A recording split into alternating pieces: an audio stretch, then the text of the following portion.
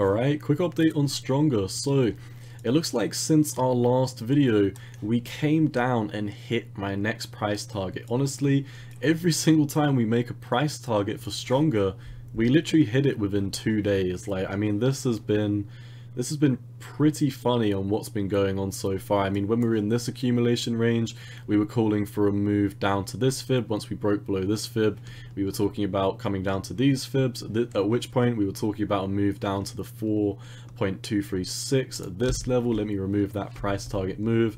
And then most recently, if you watch my past couple of videos, we were talking about, you know, this move back down to the bottom of this accumulation range.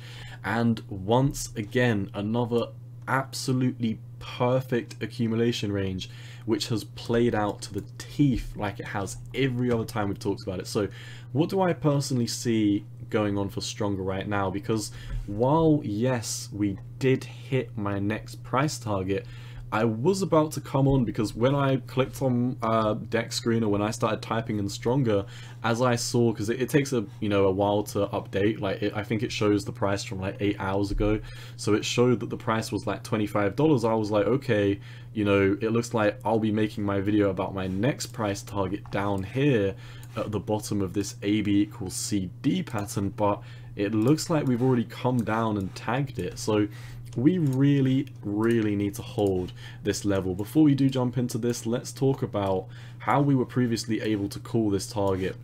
And I'll make this one fairly quick, because you can see, you know, we had accumulation range, came up to the upper fib band, came down to the bottom fib band, broke down.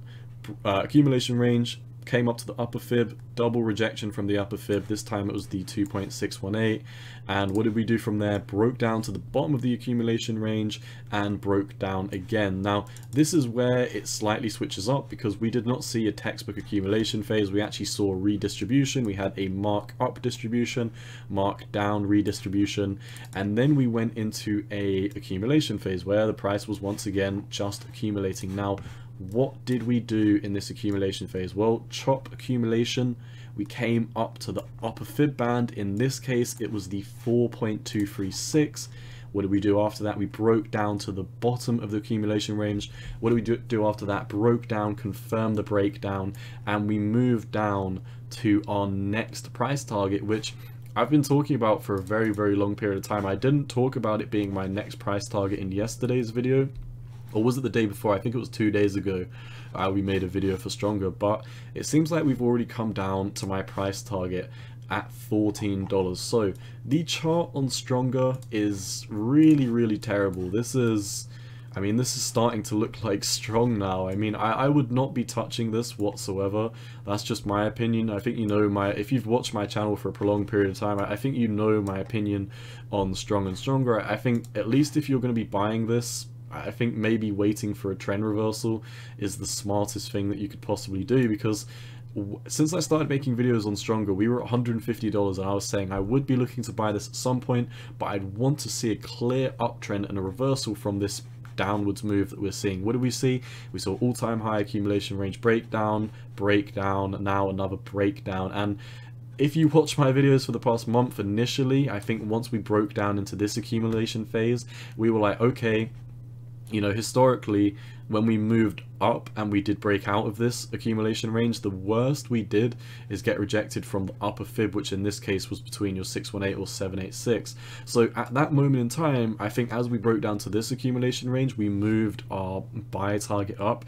We were initially talking about buying breakouts at 115. We broke down into a new accumulation range, or we were in a redistribution phase, and we said I would not be interested in picking any up until we broke above $84. And the beauty of this is now that as we've broken down from another accumulation range, we get to move down our buy target once again. The whole point of this is recognizing that the trend is your friend until the end. A lot of people bought the day of the mint at 150. Some people bought up here at 200. I prefer to look at the chart from a very unemotional perspective. I don't bring my emotions into it. I look at the data like a robot. If it looks bearish, I call it how it is, and it looks terrible right now. We're down to the AB equals CD, which if I pull this up on the 1 hour time frame, it is slightly hard to see. This was a very long time ago, and it took a while, but you can see we've got an A, B, see with a price target down here of D, and it took us a decent period of time. I mean, if you come over to the daily, it definitely looks better, but yeah, I mean, it took a while to bleed out to those levels. Stronger, really not looking good. It keeps on drawing on my screen. So yeah, I mean, I really don't have much to say about Stronger at this moment in time. The funny thing is, I literally can't give you any more price targets at this moment in time, and I mean, you know, there's no more fibs below us. We've completed this AB equals CD. This is done, and from your first swings in the market, your lowest macro fibs was down here at $41. So at which point, you know, we were running off micro fibs. This most recent low to this high, and yeah, technically I could pull up a fib and it would be valid if I did something like this, and it also would be valid if I did something like this, but at which point I'd be running off like 12 hours worth of a data swing, and I really don't think that I would be providing any value to you if I told you, you know, this momentum swing or this mark up that took 8 hours, or this low from this high from 12 hours has any significance whatsoever. So I'm not going to be drawing things that don't need to be drawn. In my opinion, they would be invalid. They wouldn't have much confluence in the market at all. The fibs that we have previously drawn, you can see we always converge between them, and every time you break down, you can see these Fibonacci's are perfectly respected that we've drawn. So I'm not going to just draw a Fibonacci for the sake of it and diminish the content I'm trying to make. I think less said is more in this case. And looking at the volume, there's no bullish volume coming in for this again. It's very flat volume. Tons of people selling their profits all the time on this.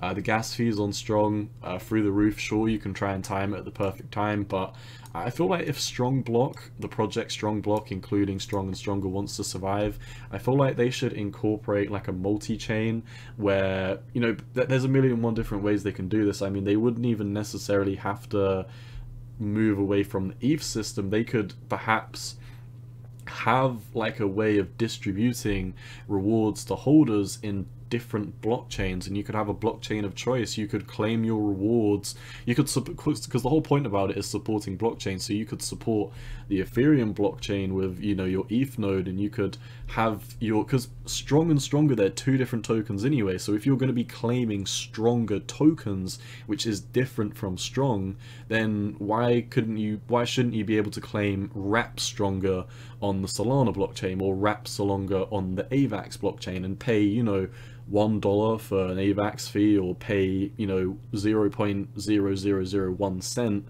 on the Solana blockchain. So I mean, there's a million and one different ways they could turn this project around, but instead of doing things like that, they're just increasing the Ponzi-nomics by moving over to a new chain, moving the rewards over to this to try and give Strong value, and it just hasn't worked out. It's really not looking well. And you know, when I say that I'd be a buyer at this level, that is what the technical analysis would be saying. The technicals would make sense if I bought at this level, but just so you know, I'm not looking to buy Strong or Stronger, so take that with a grain of salt. However, the analysis that I'm giving you is coming from someone who does not hold Strong, who does not hold Stronger, who does not have a strong node, so my analysis is 100% unbiased. I don't gain anything from saying we're bullish or bearish, and if you think about it, if I just titled this video Stronger has found its bottom, the last fib is in, AB equals CD complete, is moon next, everyone will click on this video and like it. But you know, instead of that, I'm not the YouTuber who's clickbaiting, lying and hyping up BS nonsense. I'm the person who's keeping it real, and you know, the chart looks like dog water. I've got to say it how it is. This chart is trash. The Stronger chart is trash. The Strong chart is trash.